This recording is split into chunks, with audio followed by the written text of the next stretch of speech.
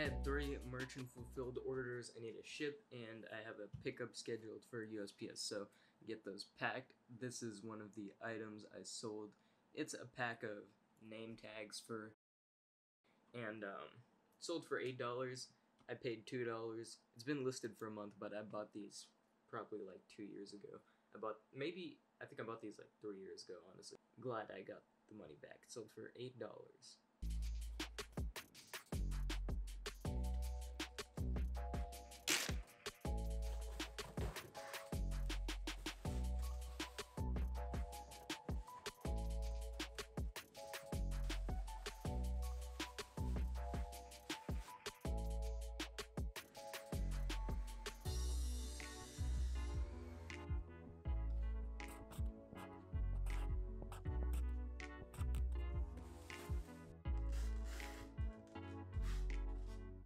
So as you guys saw, I just packed up a few boxes for FBA, so I've got 3 boxes back there ready to go. And yesterday someone DM'd me on Instagram asking what they need to start reselling on Amazon. So I'm going to go over the tools I use, or the basic tools you need, and then some of the other stuff I use. So first up, let's start with the basics. Tape. I mean, you gotta have this. This is Scotch tape. This is probably the most expensive shipping tape you'll ever use. I only buy it when it's on sale at Costco, and even then it's still kind of expensive. I'll link some of the other ones I've used down below, but I think the brands are Tape King and Duck. Duck is the brand they sell mainly at Walmart. It's not a Walmart brand, but if you go to Walmart, you'll see a lot of Duck, like bubble wrap and tape. So their tape isn't bad, and Tape King also isn't bad. Most of the generic ones on Amazon, as long as they have a lot of reviews, they're fine. And always, I mean, look for one that's highly rated and a low price. So I'm thinking like less than $2 a roll is a good price. I'm pretty sure, but I'll link some of my favorites down below. And I do have a tape gun. This from Uline. You could buy it from Uline, but you'd have to pay shipping, so I think on Amazon it's like $10 or $15 for this specific one. I like this one, but it doesn't really matter which one you buy. The next thing you're going to need is a tape measure. So right here I've got a 30-foot tape measure. You don't need a 30-foot tape measure. The largest size box you can send to Amazon is 25 by 25 by 25 because the max length on any side is 25 inches. So 30 feet is overkill, but I mean, it's just good to have around. So this is what I use. I will link this one down in the description. This is Stanley brand, and it's nice because if you let go, it just stays there and then retracts like that. You'll need that to measure boxes, and sometimes if you're sending items that haven't been listed on FBA, you'll need to measure products. So it's good for that too. And then this is another really important thing. So this might look like a normal piece of paper, but it's a sheet of labels. So there are 30 labels on this sheet, and these are what you use to label your items for FBA. So on each individual item, you're going to be using one of these labels. Now, technically, you don't need these. You could just use paper and cut out each label, but that will definitely take a long time, and then you'll have to tape it on, which won't look very nice. So I recommend getting these. They are not very expensive. You can get a pack of like 30 sheets for $7 or something, so I will link some down in the description. This is Avery brand. That's the most expensive one. I don't recommend buying theirs because it's just more expensive. You can buy some of the off-brand ones, and they will work pretty well. The only reason I have these is because I found these at Goodwill. So if you're out thrifting, you might be able to find some there too. I found a huge box of them for like $3, which was a great deal, especially because they're name brand. So moving on. This is let's go with this. So, this is Goo Gone. Now, if you're wondering what this is for, if you do retail arbitrage, sometimes you're going to have stickers on products. You need to remove any sticker that isn't like manufacturer sticker. So, like Ross puts price stickers on all of their items, Nike Outlet puts stickers on all the shoe boxes, and Target clearance stickers, Walmart clearance stickers, stuff like that. When you pull the sticker off, there might be residue.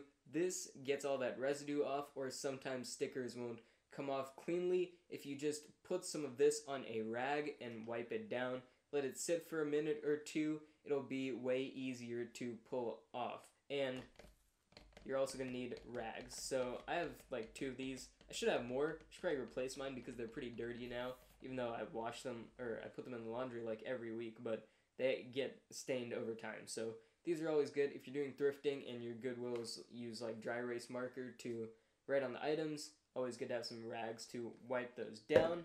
And I also have all-purpose cleaner. Doesn't really matter what you use. This is from Target, Up and Up brand all-purpose cleaner. Might be harder to find this because this is also a disinfectant and coronavirus, but I bought this when it was on clearance at my local grocery store. It was only $1, so that was a good deal. Essential tools, you might have these around the house, but scissors, a knife, a nice easy to use knife. If you want to resize boxes, so if you're doing an FBA shipment, you get a box, you put all your items in there, and there's extra space at the top. You can use this to cut down the sides. It's pretty easy, and it could save you some money on shipping, so definitely worth it to have one of these. And another item that's pretty important is poly bags. So these are just bags. What's special about them, they have this little strip at the top. If you pull this back, it's sticky, so you can just fold it over and it'll be stuck like that. The reason you're going to need these is if you're selling something that's like, let's say you bubble wrap something, it's good to put them in one of these bags so item doesn't get dirty, bubble wrap doesn't get dirty. And or if you're selling like liquids, you need to bag them, like sauces, stuff like that. Or if you're just selling something that you don't want to get worn on the outside, like damaged, because items will get, you know, like dirty and stuff in warehouses, moving around, all that. So it's good to keep these. You don't have to bag every item. Usually I only do it when Amazon says to. Like on the right side in the app, on the listing, you'll see a little like box that'll say, if you click on that, it'll say prep needed and it'll say poly bag. So that's what that means. Buy the variety pack if you're just getting started, because you never know what sizes you're going to need. So there's a listing on Amazon. It's like maybe $20-$30 for a solid variety pack of bags, a bunch of different sizes, so you should be covered for a while. Of course, you will be needing a scale. If you have a bathroom scale at home, you could just use that, but I bought a shipping scale because it's generally more accurate. So this is the brand Accutech. It's a pretty small scale. I bought this when I was just getting started out. This is one of the first things I bought. This is like $20, and it works great. The reason I bought a different scale was because it's hard to, if you put a huge box on this, it's hard to see the screen, and if you want to press the hold button, so like if you move the box off, the weight will stay on here. The button's here, but if the box goes like all the way over here, it's kind of hard to reach your arm under. Press the button. So I do have a bigger scale, which I'll show you guys. I keep it in the closet. This scale is by Dymo. Has a detachable screen, so as you can see, it comes off like that. It does have a power cord, but you can use it with batteries too. So I bought that on Amazon for like $50, and I think that was a pretty good deal. But there's also this brand called Smartway that makes them. The reason I bought this instead of that is because this has a bigger platform to hold the boxes, which is something I wanted. And this is another item you might want to get if you're selling electronics. These are like gardening ties, twist ties, so just pull them out and then cut it like that, and then you got a tie. I like using these more than rubber bands because I think it looks more professional. It's just, if you buy something brand new, like from Best Buy, you know, you open it up, the wires are wrapped in those little ties. This is pretty similar to that, which is why I like these. This roll has lasted me years, and it only cost $8, so that's great. And I think those are all the essentials, so you don't really need a lot to get started. I would say everything you need under like $75, so definitely pretty easy to get started. Some of the other stuff I use. Now, if you're just getting started, you really don't need this stuff. It's more of stuff I bought over time because it makes processes easier, makes me more efficient, and helps me be more organized. So here is one of those items. This is a receipt scanner. This is a very nice receipt scanner. This cost $150. I just bought this like last month actually, and you can scan receipts to this without wires, so you just charge it up and then you can use this unplugged. Like, it doesn't need to be plugged into anything. There's a SD card slot right here, but it also has wireless scanning capabilities. The reason it's so expensive is because of the SD card and the wireless, but it's great. It does 2 sides, it does color, it does JPEG, it does PDF. Everything you really need from a scanner is right here. The only downside is it can't scan long receipts without using the computer software. That was kind of a downside. I did not know about that, so I'll just use it with a computer. It's still wireless, which is pretty convenient, and it scans pretty fast, so I like it. And this is an essential. Kind of forgot. A printer. You're definitely going to need a printer. You don't need any special printer, just an inkjet or laser printer. I use the Brother HL2340DW because I got it for $10 from Goodwill like 3 years ago. Still running great, so that is the printer I use if I need to print anything. And I also have thermal printers. You don't need those if you're just getting started, but if you find them at like Goodwill or you want to, invest in one of those, I use the Dymo 450 Turbo for FBA labels and the Zebra ZP450 for the 4x6 shipping labels. Both are solid printers.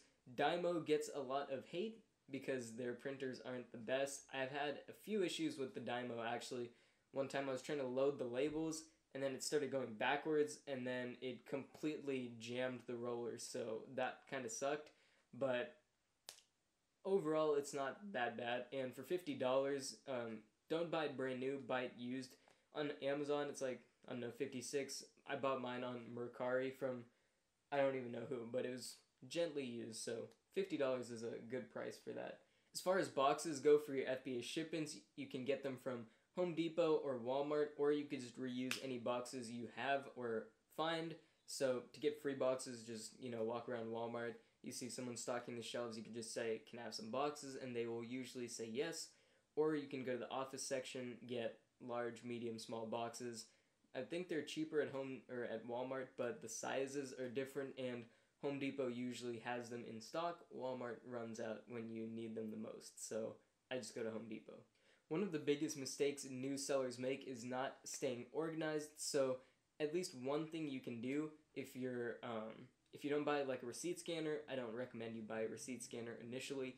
It's great, but it's kind of expensive and maybe not the best way to spend your money if you're just starting. What I used to use in 2017, 2018 when I was just starting out was a little accordion folder. It's like $7 and there's enough pockets to hold a year's worth of receipts. So it'll get pretty stuffed, but it works for the time being and you can stay somewhat organized, receipts ordered by month. So that's good. One last thing you're going to want to have around is bubble wrap. I'd buy it on Amazon or eBay, and I will put the link in the description. It's way cheaper on Amazon or eBay compared to Walmart, so I don't recommend buying it from Walmart, even though you'll get it a lot faster. But I think that covers all the essentials, so as time goes on, you're probably going to want to buy more stuff. Like recently I bought a second desk. I use an impulse sealer and a heat gun now.